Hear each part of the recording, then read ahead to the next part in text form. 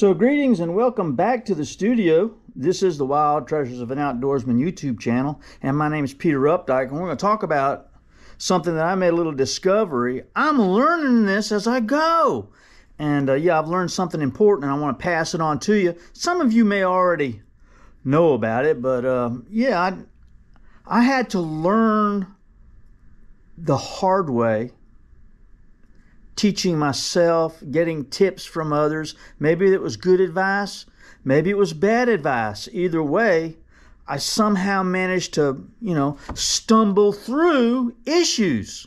And we're going to address one of those. But first, I want to invite you to consider purchasing a copy of my book, Wild Treasures of an Outdoorsman, as a Christmas present. You can get one at Pat's Pawn and Gun. I wrote it.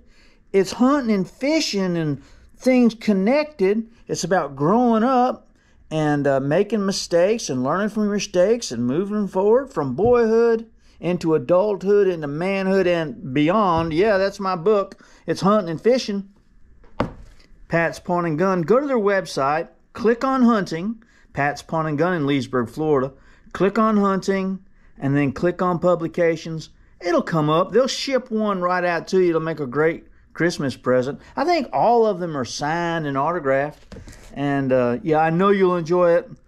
Hundreds and hundreds and hundreds of copies have been sold, and I'm quite proud of that. So yeah, Wild Treasures of an Outdoorsman, again at Pat's Pawn and Gun on their website. Click on publications, then click on hunting, then click on publications, and it'll come up. I think they're $15 plus shipping and handling. So yeah, that's going to be the end of it, because Pat's Pawn and Gun is going to be closing its doors forever, and I'm sad about that, but I'm happy for Darren, who's seeking to retire. So yeah, he's selling the books for me and always has, and I appreciate him so much. This will be the last Christmas he'll be doing it for me. So yeah, I got to get another dozen copies over there to him.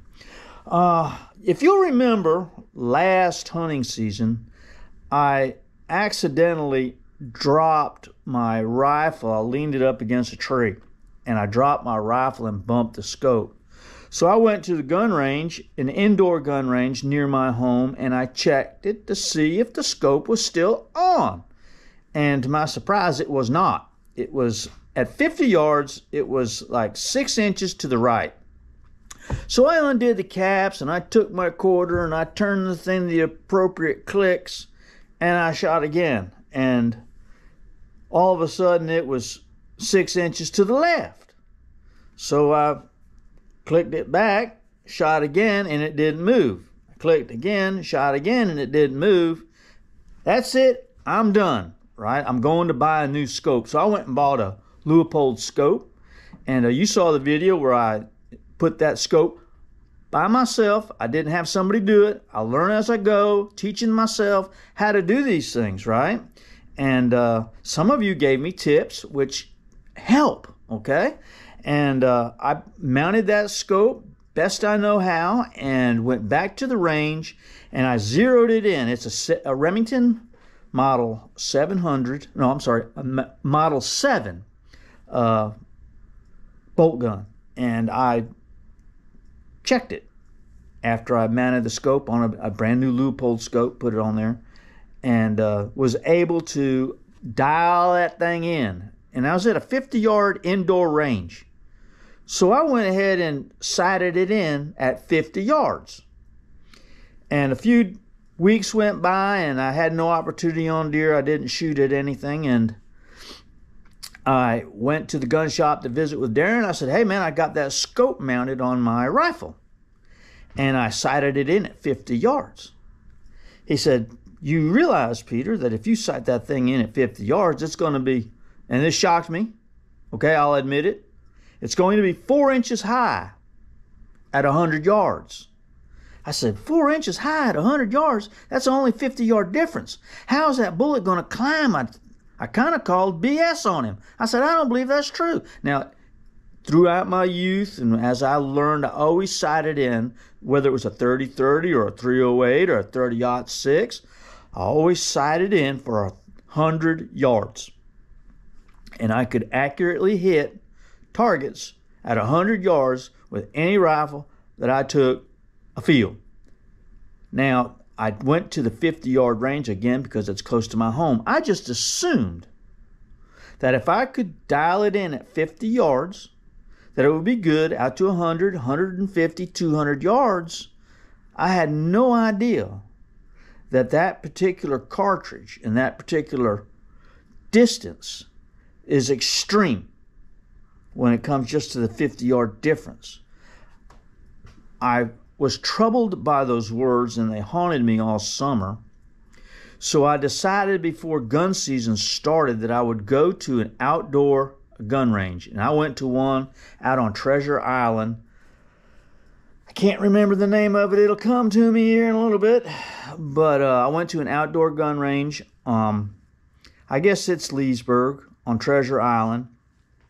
And I went through the little testing period and the questions that they ask so I can use their range. And I went on Thursday when there weren't a whole lot of people there.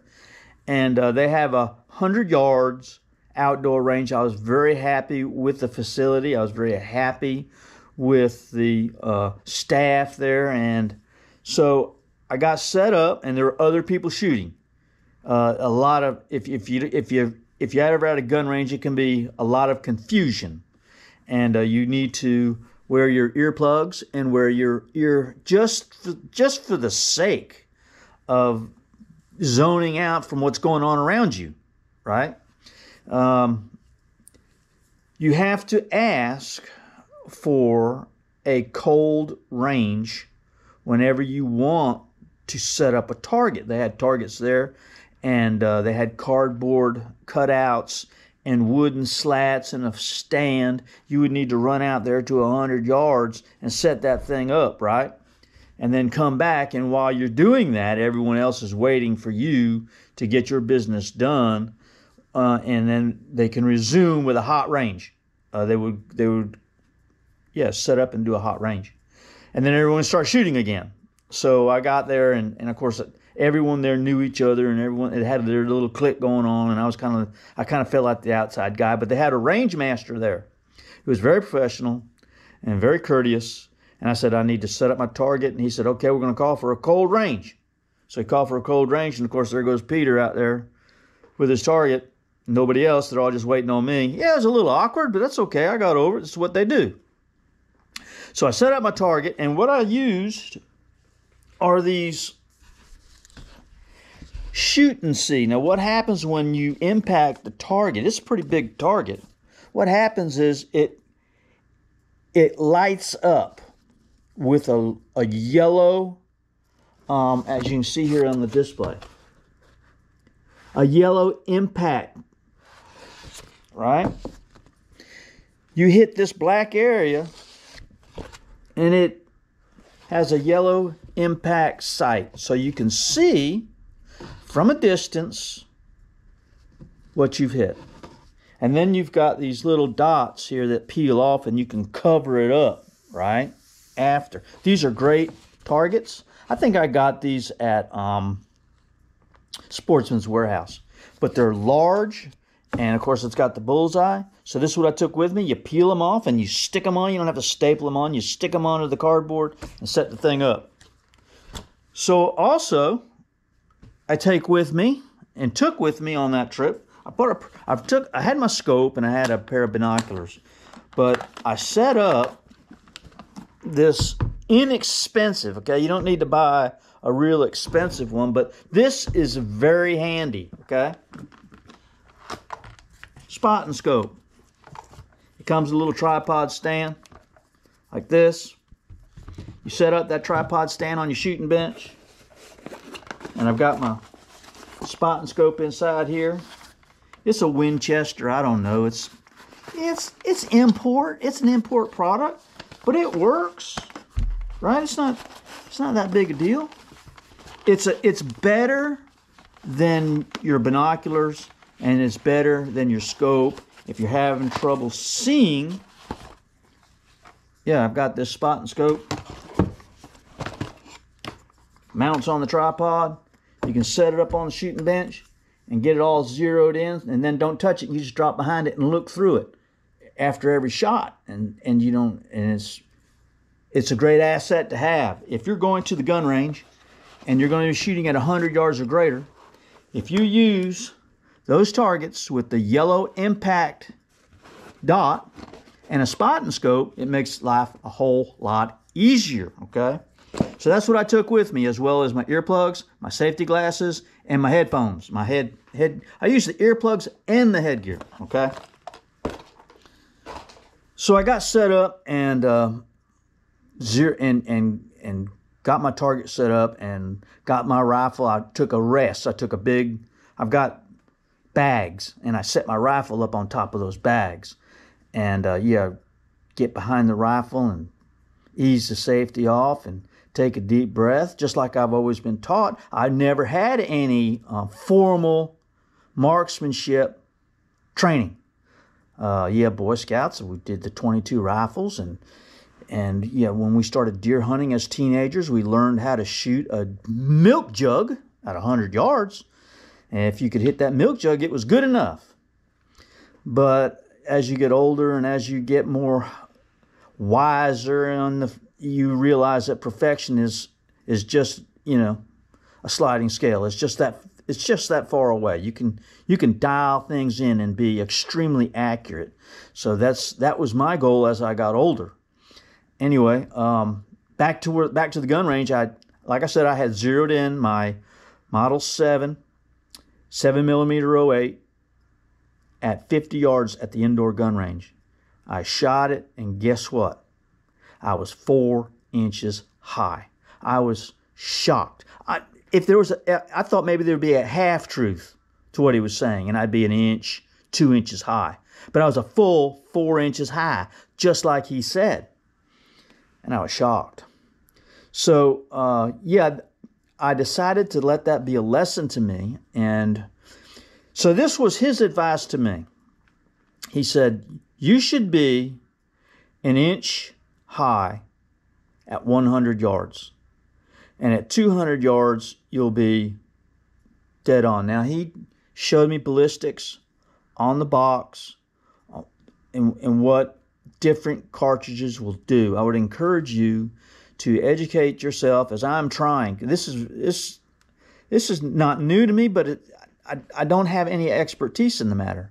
So there's a way to sight in your rifle where if you shoot at 100 yards, you can be a little high and be good out to 300. And that's a good thing. So one more thing, I had took along my muzzle loader, and I made the comment on my muzzle loading video that I did not know how much my muzzle loader would drop at 100 yards, and I had it sighted in at 50. When I went afield, I had my muzzle loader sighted in at 50, and I remember sighting it in when I was going on my elk hunt, and that was the only distance I was able to get proper sighting for. And I went afield with a 50-yard sight in, and I thought there's no way that I'd be able to hit anything at 100 yards. So I loaded up that muzzle loader, right, and I put it on that sandbag, and I shot at the same target.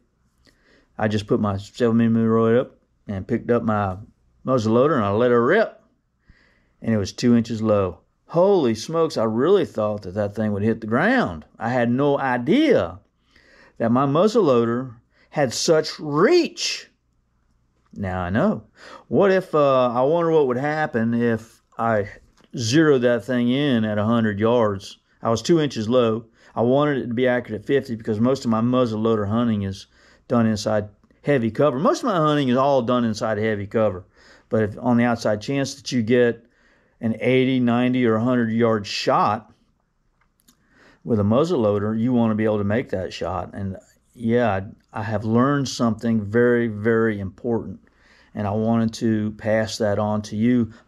Muzzleloader season is coming up next year, and I'm going to be going to a hunt with a muzzleloader that I know now is accurate out to 100 yards. And I always knew that you were able to get that thing dialed in and shoot it at 100 yards, but I never had the opportunity to check it.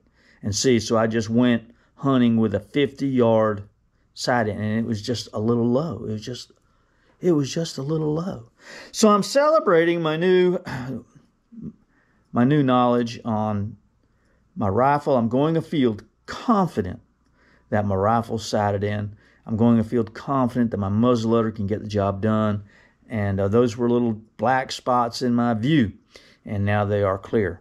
So I hope this video helps you. Again, Wild Treasures of an Outdoorsman is available at Pat's Pawn & Gun on their website. Get one.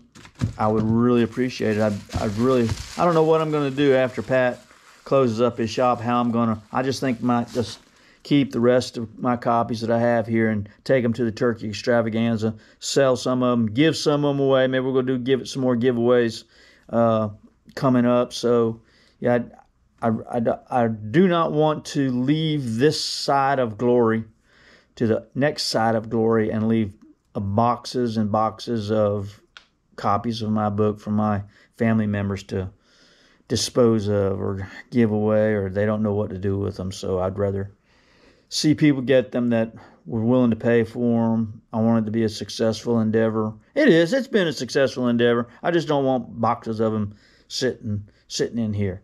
So once they're gone, they're gone. I'll keep, a half a dozen copies for myself, and that'll be my legacy. So hope you enjoyed the video. Like and subscribe if you want to. This is the Wild Treasures of an Outdoorsman YouTube channel. Let's go to the gun range. I wish I could remember the name of that gun range. I'll find out. All right, love you guys. Get that gun sighted in. Let's go hunting. See ya. Bye. I was 4 inches high. I was shocked. I thought maybe there would be a half truth to what he was saying, and I'd be 1 inch, 2 inches high. But I was a full 4 inches high, just like he said. And I was shocked. So, yeah, I decided to let that be a lesson to me. And so this was his advice to me. He said, you should be 1 inch high at 100 yards. And at 200 yards, you'll be dead on. Now, he showed me ballistics on the box and what different cartridges will do. I would encourage you to educate yourself as I'm trying. This is not new to me, but I don't have any expertise in the matter. So there's a way to sight in your rifle where if you shoot at 100 yards, you can be a little high and be good out to 300. And yeah, that's a good thing. So one more thing, I had took along my muzzle loader, and I made the comment on my muzzle loading video that I did not know how much my muzzle loader would drop at 100 yards, and I had it sighted in at 50. When I went afield, I had my muzzleloader sighted in at 50, and I remember sighting it in when I was going on my elk hunt, and that was the only distance I was able to get proper sighting for. And yeah, I went afield with a 50-yard sight in, and I thought there's no way that I'd be able to hit anything at 100 yards. So I loaded up that muzzleloader, right, and I put it on that sandbag, and I shot at the same target. I just put my 7mm roid up and picked up my muzzleloader, and I let her rip, and it was 2 inches low. Holy smokes, I really thought that thing would hit the ground. I had no idea that my muzzleloader had such reach. Now I know. What if, I wonder what would happen if I zeroed that thing in at 100 yards. I was 2 inches low. I wanted it to be accurate at 50 because most of my muzzleloader hunting is done inside heavy cover. Most of my hunting is all done inside heavy cover. But if on the outside chance that you get an 80, 90, or 100-yard shot with a muzzleloader, you want to be able to make that shot. And yeah, I have learned something very, very important, and I wanted to pass that on to you. Muzzleloader season is coming up next year, and I'm going to be going to a hunt with a muzzleloader that I know now is accurate out to 100 yards. And I always knew that you were able to get that thing dialed in and shoot it at 100 yards, but I never had the opportunity to check it and see. So I just went hunting with a 50-yard sight in, and it was just a little low. It was just a little low. So I'm celebrating my new knowledge on my rifle. I'm going afield confident that my rifle's sighted in. I'm going afield confident that my muzzleloader can get the job done. And those were little black spots in my view, and now they are clear. So I hope this video helps you. Again, Wild Treasures of an Outdoorsman is available at Pat's Pawn & Gun on their website. Get one. I would really appreciate it. I don't know what I'm going to do after Pat closes up his shop, I just think might just keep the rest of my copies that I have here and take them to the Turkey Extravaganza, sell some of them, give some of them away. Maybe we're going to give it some more giveaways coming up. So, yeah, I do not want to leave this side of glory to the next side of glory and leave boxes and boxes of copies of my book for my family members to dispose of or give away, or they don't know what to do with them. So I'd rather see people get them that were willing to pay for them. I want it to be a successful endeavor. It is. It's been a successful endeavor. I just don't want boxes of them sitting in here. So once they're gone, they're gone. I'll keep, a half a dozen copies for myself, and that'll be my legacy. So hope you enjoyed the video. Like and subscribe if you want to. This is the Wild Treasures of an Outdoorsman YouTube channel. Let's go to the gun range. I wish I could remember the name of that gun range. I'll find out. All right, love you guys. Get that gun sighted in. Let's go hunting. See ya. Bye.